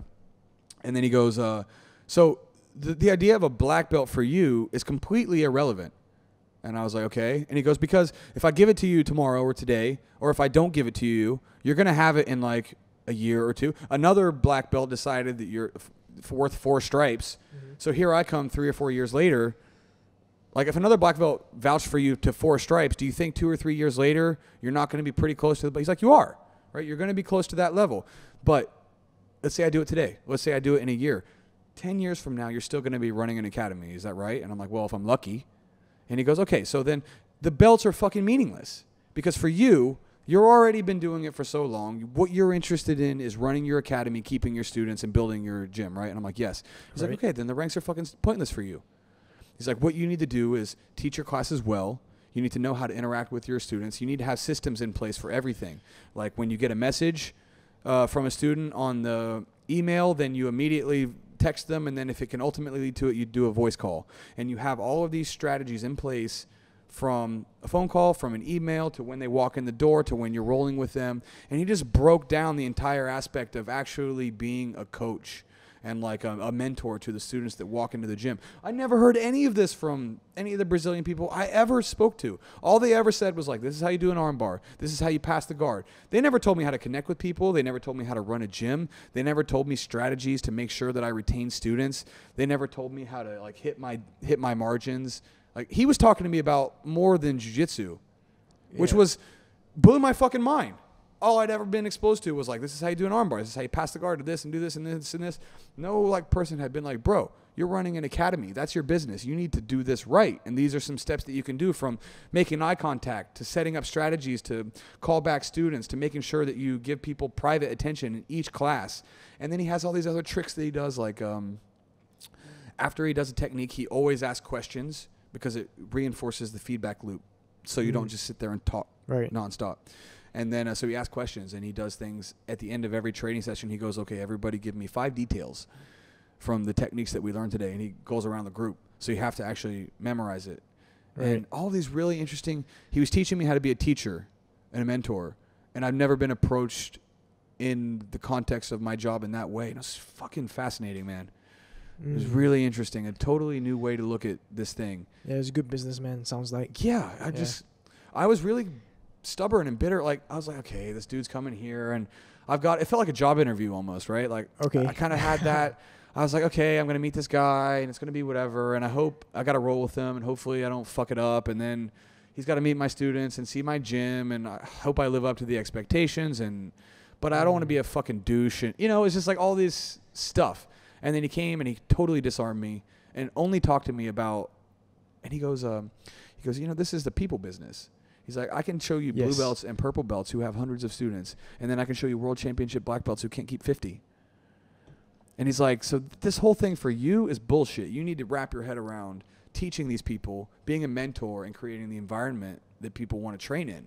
Like, the black belt is fucking stupid. And after the fact, I kind of realized, like, man, this dude, he just fucking gets it, man. God, he's interesting. A really interesting guy. Yeah, cool guy. Is he coming down again? I don't know. You want to know something really interesting he did, too? It'll be a while, I think, before he comes down. Because he's only doing, like, one tour of Asia. He's basically into, I think, the mentor. He's like a life coach. Right. And I was kind of cynical about this. I'm like, is it English guy? He's South African. Okay. Cool. So, I was like being a bit bro-ish about it, I guess. I'm like, oh, life coach, whatever the fuck, like, whatever. I was kind of just passing it off. But then after meeting the guy, I'm just like, damn, man, like, fuck, is this guy charismatic? He's so approachable. One thing he did that was really interesting. First of all, he talked to everybody. He memorized everybody's name. We had like 25 people he never met. And he would ask people their name, and then he would get it wrong, and he would go back to them over and over until he got it. He would always, if he forgot your name, he'd go back to you again until he remembered it. Yeah, he gets it. He's a good... Man, he gave everybody personal attention. And one thing he did, the guy just fucking gets it. He went to, Sean, the other owner of the gym, the brown belt. Yeah. You train with him, right? I trained with him. Fucking beast. Yeah, I rode with him a couple of times. Fucking beast, right? One of the best brown belts in Singapore for sure. And one of the owners of Stronghold. So, because I was a 4-stripe brown belt and he's also a brown belt, I didn't promote him ever because I got to keep the rules, right? And then, so he came, and then Nick didn't have a chance to roll with Sean yet just because he'd only rolled the first day, and we did the grading at the end of the second day before we rolled. And so I gave Sean 2 stripes because I was like, okay, 2 stripes. He definitely deserves that. He's been a brown belt for like almost 2 years already. Right. So like, I'll just give him 2 stripes. Nick was like, good. As I did, he's like, good, And then after the seminar, we all roll. I look over and I see Sean rolling with Nick. And they start rolling together, just kind of whatever. And then I start rolling with somebody. And then at the end of the roll, Nick looks over to me. He goes, Luke, come here. And I was like, okay, cool. And he's like, I'm giving Sean an extra stripe right on the spot because you didn't tell me how good he was. So Nick rolled with this guy. I gave him 2 stripes just that day. Then Nick rolled with them, had his mind like blown by how good Sean was. And he's like, I'm giving him another stripe right on the spot. So just in that day, Sean got 3 stripes. He made every person in the gym connected with this guy. He's very easy to talk to. He asks questions. He's not just waiting for you to talk. Really fucking fascinating guy, man. He made me rethink the sort of business that we're in. Yeah. Because the skills are the preliminary thing, but that's only if you're thinking about it short term, getting people in the door. But keeping these people and motivating them, man, he just gave me a totally different lens to view the whole thing through. You gotta have good skills. That's what the sport is based upon. That's what you're selling, right? You're teaching that. I'm getting to realize this as well. After I started doing Singapore BJJ and started getting into all this kind of stuff, is that you have to be good with people, man. This is the people business, like what Nick said. So when I used to compete, I was a younger guy, and I had this chip on my shoulder kind of thing going on, and I wouldn't talk as much to people I didn't train with in the gym, right? It's not that I was being a dick or anything, and I've observed this with a lot in competitors and things like that. Just like, it takes a bit of self-absorption to compete. You gotta want to improve yourself. You gotta want to win, right? So, but some of these white belts they are training with are like black belts at business, or like black belts at investing, or like they can teach you things as well. So I try to keep a white belt mentality now and like learn from everybody. But yeah, definitely Nick sounds like a very, very interesting guy. Yeah, I mean, what's your opinion on mentors? Because for me, I've had them throughout my life, but they've been very fleeting. And I come from an adopted family, so I didn't really have a mentor. Like, I didn't grow up with a dad or anything like that. So I don't really have that thing. I guess I'm somewhat cynical toward it. But when I talked to this guy, I was like, man, he's one of the few people that I've talked to that I felt was listening to me and not just waiting for his turn to talk. And that felt really valuable. So, I mean, what's your take on mentors and things like that? Do you have people that you go to for wisdom, or do you kind of piece them together and then you create your collage of mentors and then draw from that what you will? Like, how do you do it? To answer your first question, I think mentors are life-changing. And because, who's this quote by? It's okay. It's you learn from, if you're stupid, you don't learn from your mistakes. If you're a normal person, you learn from your mistakes. But if you're a smart person, you learn from other people's mistakes. Yeah, that's good. So the reason why like your jiu-jitsu is at such a high level now is if you watch 20 years ago, if you watched like Hoist Gracie, you could probably like do well against Hoist Gracie, right? But we all, like as a human race, we're all learning from each other's, like our predecessors' mistakes and their strengths and their triumphs. So we're all building on that. So if you get a mentor, you can distill a lot of that. You can skip all the hardship, all the years it requires for you to do an armbar properly, and just have somebody tell you how to do it and how they discovered that. So not just with jiu-jitsu techniques, but with things like life and business, having a mentor is so important. The whole reason why I managed to start Singapore Jiu-Jitsu Open is because I met my partner. I wouldn't call him like he's not my. I would call him a mentor in a lot of ways. But yeah, I think it's very important to have somebody you can look up to who's ahead of you and who holds you accountable to a lot of things. Because it's like that bitch voice, right? If nobody holds you accountable, then it's easier to fall by the wayside. And I like to give this example. For example, if Tyson, I keep going back to Tyson, but if Tyson didn't have Cus D'Amato, he wouldn't be Tyson for sure. And his life started to go apart after D'Amato died. Yeah. And they fired, who's his name? The one guy that was close. Yeah, I can't remember his name too, but I know you're talking about. Yeah, that white guy. Yeah. So, so D'Amato managed to distill like 60 years of boxing knowledge into Tyson. And yeah, if he hadn't adopted Tyson, Tyson would have just probably be dead by now, And Tyson says so as well. And I think mentors, if you're lucky enough to find them and have a connection with them, it's worth more than gold, man. That's my opinion. Yeah, I think you're right. I mean, the tricky thing with mentors, at least in my experience, has been, when you see them do things you wish you hadn't seen, or when, the thing is, you get a lot of exposure to people, and when you're exposed to somebody long enough, you're going to see their lesser qualities, right? And for me, it's sort of been differentiating between those two things. And when you see somebody do something shitty, and then you also look up to them, it's quite different, right?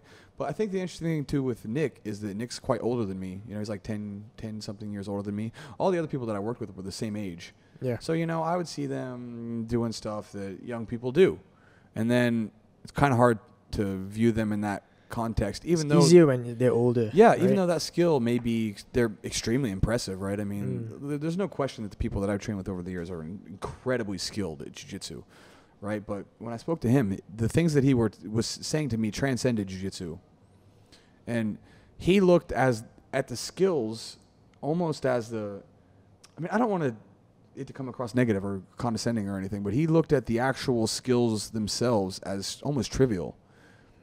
Assuming that there's a baseline already, right? He told me, he's like, you're 4 stripes, brown belt. You've been a 4-stripe brown belt for years. There's some black belts that are better than you. There's some that you're probably better than. Like, you've done the time.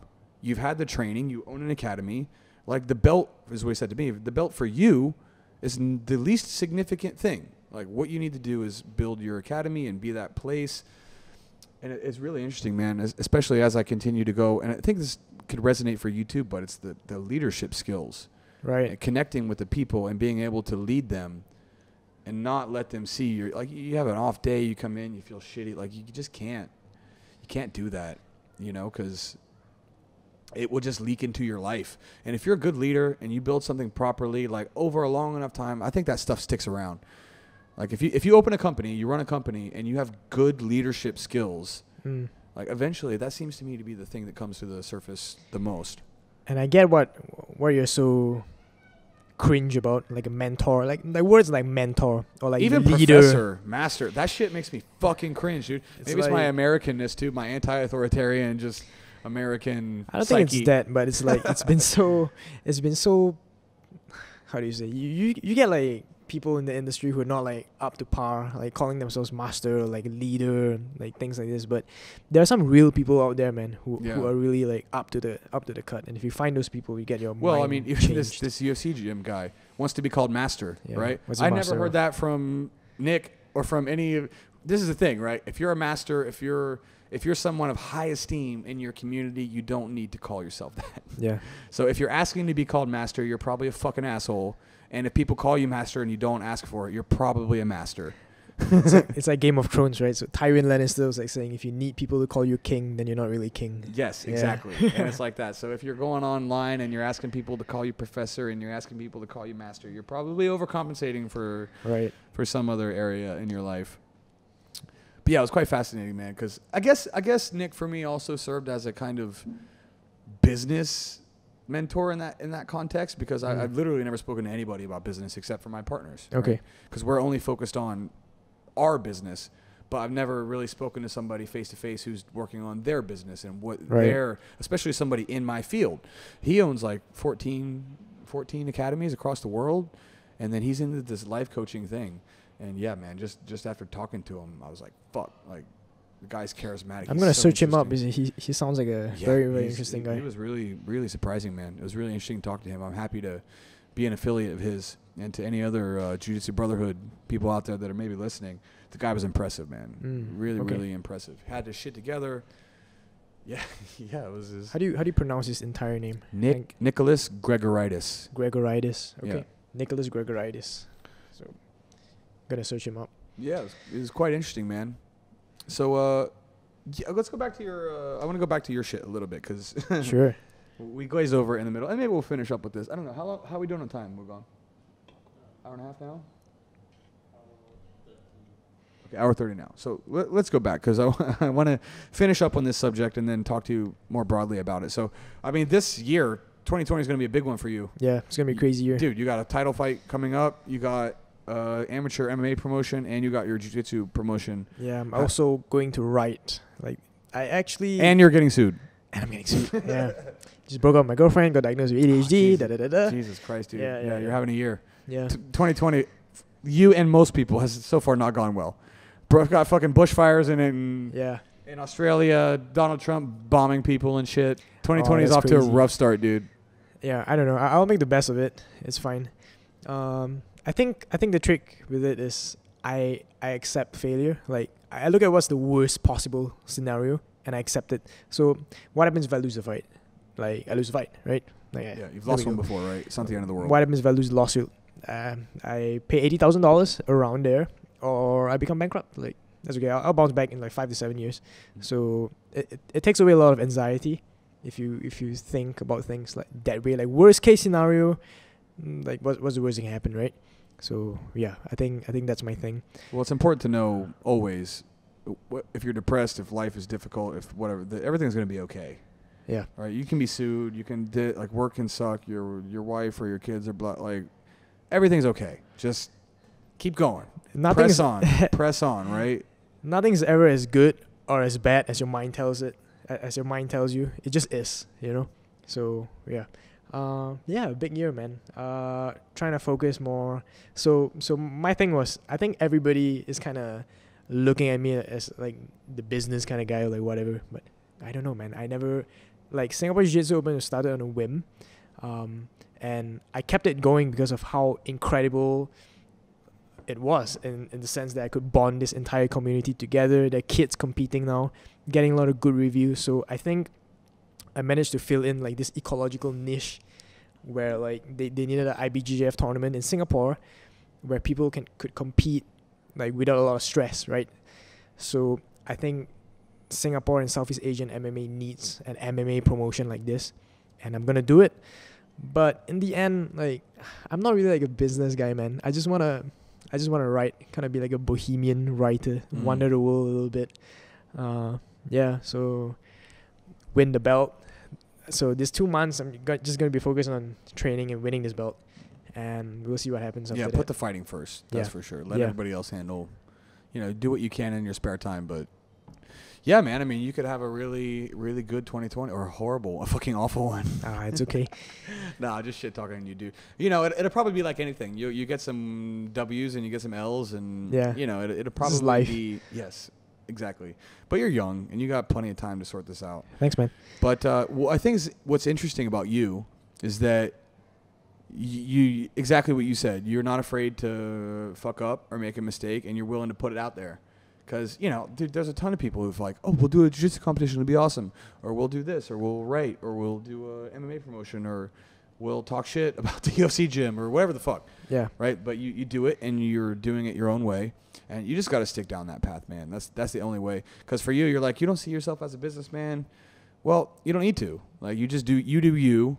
Yeah. And then all of the business stuff will line up, and the relationships will line up. And if you're pretty honest with yourself, and you stay objective and you don't turn into a fucking douche. Like everything will. You gotta will check line me up. if I turn into a douche, man. Just call me on Facebook. If you have good friends, then they'll check you and make sure you're not douching it up too bad. Thank you for the kind words. I think you gotta be honest with yourself. Yeah. And I don't know, man. I just think funnily enough, like what am I doing? Like this is already the punishment. Like 24 years old, dropping out of uni, like running random events. Like this is already the punishment. Like what can you do? Yeah, but you already have seen the benefits of it because you're 24 years old. You're a blue belt. You're starting off this writing career, and you're starting this. You're basically a combat sports organizer at this point. And people would say, well, what's the point? Or what made you want to do that? Okay, well, here's the thing. You did it, and then whether it's the lawsuit, whether it's the SG BJJ Open, whether it's the Lion City fights, you have people immediately to support you because the community is so fucking awesome. Thank you kindly. That's the number one, man. This is what I keep telling people. Like, I did a post after I got my black belt, and it was something to the effect of, I feel privileged and honored to be a part of the global martial arts community because it is the best fucking community in the world. After I got my black belt, I mean, people, when you meet them, over a long time, as you become friends with more and more people, some close-knit relationships tend to fade. Right. But the thing that's so good about the martial arts community in particular is that those bonds are so tight. When you train with those people, when you punch and kick and choke each other and you suffer. It's like being in the army. Yeah, exactly. It's that shared trauma that unites you with a group of people in a way that's unique to anything else. When you go out to compete, when you fly overseas to fight. When you train with people who are punching and kicking you and choking you and going through that struggle together, that's what creates real bonds. And it's like that with the military, and it's like that with several other things. But to me, it's that mental and physical stress and fatigue that you go through with your comrades that creates these really, really tight bonds that you just don't see in other communities. Yes. And as you can tell, it doesn't matter if it's black belts, if it's this, if it's the owners, if it's who, like, people will support you because you're in that community that shares in the suffering, which is why the UFC gym acting like they are within a community of like-minded people is so shitty.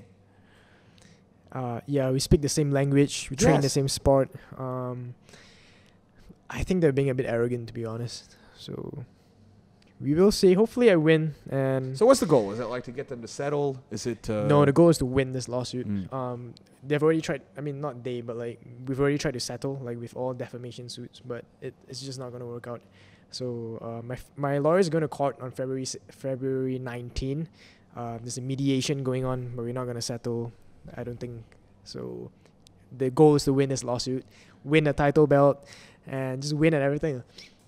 I just wonder how this is going to be litigated. It's such a. In Singapore, defamation laws are a bit like different than in the US. Oh yeah, for sure. So I mean, they're serious. They about definitely this shit, do have a case. Yeah, it's how you approach it and how you fight it. So yeah, finish it up soon. Okay. Yeah, man. I agree with you. You're gonna have an interesting year. You got You got a tournament. You got an amateur. Well, you got a title fight, and then you got a amateur MMA promotion. A new one. Yes. By the way, people sign up for that shit. Yeah. So if give us the details on that. I want to get into the MMA promotion a little bit before we finish. Okay. So to wrap this up, if you're a fighter, We're looking for amateur fighters, especially MMA fighters in Singapore. I know there are tons of guys. Singapore, Malaysia, just Southeast Asia in general, Asia if you want to fly down. We're running a tournament. We're planning to do 2 events this year, and we are creating title belts. It's not gonna be a league, but it's gonna be a good show, you know. So like walkout songs, everything. 6-ounce gloves, shin pads. It's gonna be in the ring initially, but hopefully we'll get funding and move it into a cage. So it's gonna be good. So we're gonna release more details soon. Follow us on Instagram and Facebook, Lion City Championship. Lion City Championship, Instagram and Facebook.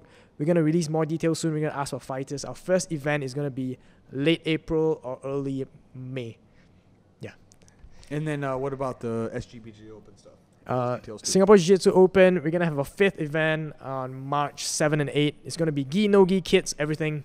Gi, no gi, kits, masters, and yeah. So come over, guys. It's gonna be a good event, chill event. Just roll. So yeah. And then your fight, bro. You got so much shit going on. Yeah. A lot of shit going on. Jesus Christ! If you make it to the end of 2020, it's gonna be a miracle. My fight, March 7th. So I'm not going to be there at Singapore BJJ Open. A lot of good guys going to be handling it for me. So I'm going to be fighting for the Octagon Asia flyweight belt against an undefeated opponent, a hometown guy. So I plan to win. So tune in. I'm probably going to be streaming the fight live. So if you want to watch the fight live, follow me on Instagram, Alvin Ang 125, Facebook. It's all there. So I'm actually going to be filming like my training leading up to a fight, like professional filming, like a UFC embedded kind of thing. So stay tuned. So it's gonna be good. I'm gonna be having a crazy like first quarter of 2020. Hopefully you can go on a break after that. Yeah, dude, you'll deserve it. Yeah. And then last but not least, most importantly, perhaps the GoFundMe information. Yeah. Oh man, I really have a lot of things going on. By the way, just take as much time as you need to get this story out and say anything else that you feel like you need to say, because this is important, and I really want the community in Singapore and abroad to make sure that they look up for themselves, right? Look up for themselves. Just if you're an experienced jiu-jitsu player or martial artist, just go look at this information, share the information. Anybody with eyes can look and see that you should not be sharing or rather taking all of the brunt of this lawsuit. And It is a slap lawsuit, and it's bullshit. So just give them any information that you feel like. Thanks, Luke. So for those of you who don't know, I'm getting sued, and I'm really so touched. I want to say it again that there's 100 backers for me. There are friends who I know that privately transfer me money to pay now. So I've raised over $4,000. I think about $4.3 or $4.4 thousand over 100 backers. So if you want to support me to win this lawsuit, it really, really means a lot. This money will go to paying for my lawyers, who are very good lawyers, and we are trying to win this case. I think we have a good chance, and I won't be, even if I don't manage to raise the full sum, I'm going to back borrow and steal. Like I said, I'm not going to be bullied into submission. I'm telling the truth. So yeah, just do you have the actual address and where yes, they can find you? so you can find the link to the Go Get funding on Alvin Ang 125, and it's also on my social media. I post about it every day because I'm so annoyed, and people are reposting. McDojo Live has picked it up. I think a couple more. It's gonna be blowing up, guys. So follow me on social media if you want to get in tune with this thing. So yeah, if you donate, it'll be amazing, and every little bit counts. Thank you so much. Yeah, and then just to wrap up, I'm going to say, please, guys, share this section of the video. I'll try to link.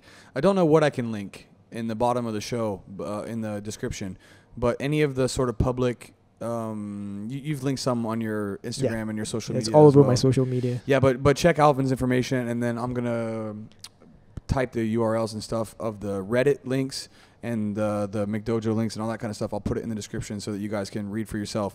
But I really encourage all of you guys to try to do this. This is tricky. It's a tricky situation because it's very hard for any lawyer to look at this case with objectivity. Yeah, it's an interesting case. It's extremely unusual, right? And when it comes to something like the martial arts community, it's totally subjective. And if somebody looks at it on paper without the public opinion differing from what they're looking at, it's going to be tough to win. So I encourage everybody here, if you're part of the community, to look at the information, reach out and support Alvin, because I really believe that this will be a case of public opinion. And if collectively we can all look at this and decide, with no disrespect to the guy, with no disrespect to any of this shit, but collectively we as a community decided that this person does not fit the qualifications required for his post, and furthermore that Alvin should not be fucking sued over giving his opinion and the criticism of an employee. If the entire community came out against an employee that I had at the gym, I would consider my hire. I would not sue somebody. And with all the things that we talked about earlier, with people, people feeling like they can't speak out because of people like Josh and people like the person we spoke about earlier, and then this UFC defamation slap lawsuit that they're doing on you. If we can't speak out and we can't be honest in our criticisms of things within our community, then what are we doing? It's the nature of our business. Yeah. All that requires for evil to triumph is for good people to do nothing, right? Yeah. So, I mean, I don't want to label anybody as evil, but the point stands still, right? The point still remains that if you should be able to criticize somebody objectively without fear of being fucking sued. yes, And I think, that's the basis of it all, right? So, I really think, like, the right to criticize or the freedom to do it is a huge thing, like more than what people are picking up on. So, yeah. All right, Alvin. Thank Been you, a pleasure, man. dude. Thank you so much. Second podcast. Always You're good. only the second person that I've done 2 podcasts with. Who's the first? My buddy Greg. He's the guy that did the first episode. Yeah, I watched that. I did 2 with him. So, all right, man. Thank you for having me, man. Thank you for coming on, man. I appreciate this. Thank you. I hope you guys all enjoyed the conversation. I'll post some show notes at the end where you guys can all follow the Alvin story, and I'll post the link to your GoFundMe page. Thank you kindly, man. And then, we'll have you back on whenever you have more information. Thank you, dude. Hopefully I'll be having some new hardware. I'll be having a belt. Yeah, new belt and some new stories. Bro, these fucking nerds love this shit. Like, Oh, I love it. I'm a nerd. man, Ooh. seriously, like a legal jiu-jitsu case that gets taken to court. Yeah. Unfortunately, you're the person who has to deal with it.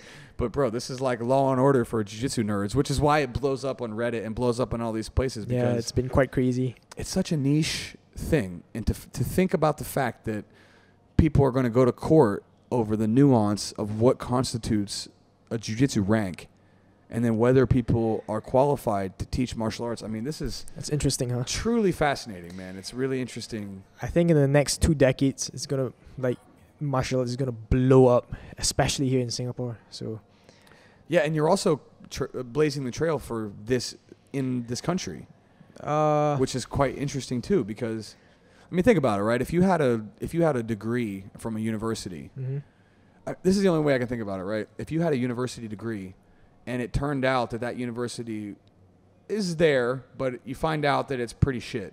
yeah. But it is a real university degree. What do? Do you hire the person because their credentials technically are there, but there's so many other people that you should hire over that person? We really get into the weeds here, man. That's what so I had to explain this to my lawyers, right? So this is what I told them. Like, imagine if I had a law degree from a degree, like a degree mill. Am I really a lawyer though? Can I practice law? Like, would you trust me to practice law? Like, you won't, right? So that's actually what is happening here right now. So, yeah, it's weird, right? Yeah, and then they have to get a field of non-experts in the field to decide what is legitimate and what's not. That's why it's so important that the community collectively come together, because when there's enough collective agreement, when the martial arts community in Singapore comes out and voices their opinion and it's overwhelming, then lawyers cannot deny that, right? They cannot deny the voice of hundreds of professional martial artists or highly trained martial artists. Yes, it's an irrefutable fact. This guy doesn't have anything similar to brown belt level, not even close. It's not like he's like a blue belt, or it's just like untrained, So he shouldn't be teaching people at all, especially being close to kids, especially being close to women, just teaching them everything, like from knife skills to ground skills to wrestling. It's just not right. And I stand by what I said. And now I'm getting punished for it, but we will see what happens. Yeah, and I feel like the narrative has flipped, because not only... I don't want to put so much emphasis on the guy itself. Right. Right? And the reason I want to do that is because it's so shitty of the UFC gym to sue you for that. Mm-hmm. I mean, I don't even think that the guy himself he's just sucked into this thing, I think, too. Yeah, I think he's just scared. Yeah, he's just like, gotten sucked into this vortex, and he's just like, oh my God, what the fuck is going on? Yeah. And he's a fucking just by the wayside, right? He's just got. He's had his part to play, though. He can't play the victim. Yeah, he played his part, but then He was the wrong. fact that the UFC gym decides to go after someone within the community to do this, even though the community itself is coming out in your favor, is what really disappoints me. They're arrogant, man. I mean, okay, this is what happens if you get... I don't want to say anything that will get me in trouble, but in all aspects of martial arts, from boxing to jiu-jitsu to MMA, you can't have somebody who is untrained leading the charge, you know? It's like... And then that's also immune to criticism. Yeah. Because not only is he untrained, all this, but then when criticism comes, the parent company's like, no, you're sued. It's like, wait, you weren't the one that started this. So the community decides to criticize this guy and criticize this guy and criticize this guy. And then you decide to criticize this guy. It goes viral. And then all of a sudden the UFC gym is like, no, you cannot criticize this guy. Fuck you. Here's a lawsuit. Yeah, just trying to keep me quiet. Yeah. I mean, Jesus, man, I can't even believe we're in this state. I mean, they can just disagree with you and not sue you. They can be like, well, we like him, so we're going to keep him. Okay, cool. Even if everybody agrees, oh, he's not a brown belt, we don't care, we like him. Okay, cool. Then fine. Why do they sue you? Man, if I would have done so many things differently, I just think it's a bit crazy. And then they're shitty with you on Facebook. What did they say? They're like, lol. They LOL'd. I heard that guy got fired, though. Good. Fuck that guy. Yeah. And then they also said, oh, hope you enjoy this. Whatever. We'll see you in court. Or we're going to see us. Whatever the fucking shitty thing they said. You can see it in the comments. Like, dude, for a parent company on social media to be like that, to be so petty. It's so weird, huh? Things are getting weird in Singapore in 2020, people. It's not Singapore, dude. It's all over the world. Everything's going crazy, man. Yeah, can't watch the news too much nowadays, man. Yeah, it's just 2020's weird. We're up to a weird start here, man. All right, anyway, dude, I appreciate you coming here. Everybody, this is the Stronghold Podcast. Please like, share, subscribe. Any outlets, Bullshito, McDojo Life, any other of those. Everywhere. Those awesome, really extremely important outlets. Pillars of the community. That vouch for people. They vouch for ranks. They keep the integrity of the community intact. Please like, share, and comment on this story. Get it out there. Alvin, you're going to have a crazy year, my dude. Thank you, brother. Come Thank back you. Anytime. Thank you, man. Hopefully when I come back, I'll have a new belt. Yes, absolutely. And you can wear it on the podcast. It's going to be a real belt. Wear it on the podcast. Like, no shirt. Yeah, I will. No shirt. Just don't get too fat. Come in here with your little 6-pack and the belt on, dude. Yeah, man. You know It's going to be good. And hopefully some good legal news. Hopefully. Thank you kindly, man. Thank you. All right, everybody. Stronghold Podcast. I think this is episode 14, right? All right, everybody. We're out. Thank you so much for listening. Thank you.